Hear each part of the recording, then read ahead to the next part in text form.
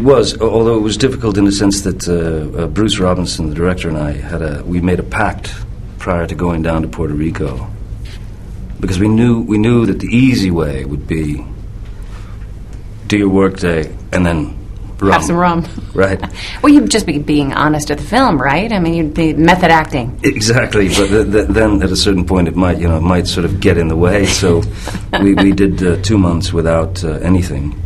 So this is the second time that you've played a version of Hunter Thompson. Yeah. What was the bond that you guys had? Was it like a brotherly, a fatherly? What type of bond did you have? I never really sat back to try to define it, although I would say that, just thinking about it now, it probably had all of those aspects. But more than anything, there was a connection.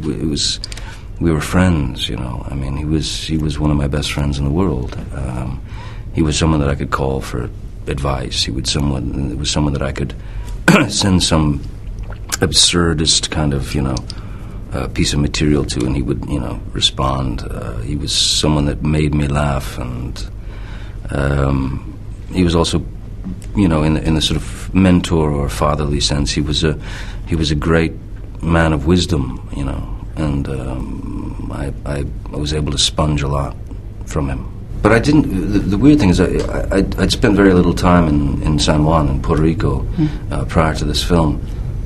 But what amazed me was just the kind of this. It's very vivid, There's a real celebration of life there. The people there are incredibly warm and very welcoming, and I mean, they're truly the sweetest people on earth. Did your family get to go to the location with you on this one? They did? Oh, yeah. I had the family down there for a couple of months, yeah. Is that important so that you can, as part of the movie that you can bring them along? Most definitely.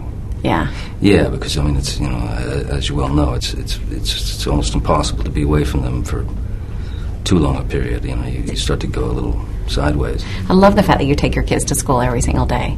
Oh, well, I mean, it's one of the greatest things that I get to do as a dad, just to sort of see that transformation from, your kid to independent kid, out there in the school block there, where they, where it used to be, walk me in, take me into the school or whatever, and now it's like, no, you're cool, man, stay at the car, I'll give you a hug, don't let nobody see, here's your hug, all right, scoot, Dad, get out. I still find that hard to believe. I'd be like, Johnny Depp is my dad. Dad, walk me in. They got the coolest dad on the planet. They just don't know, huh?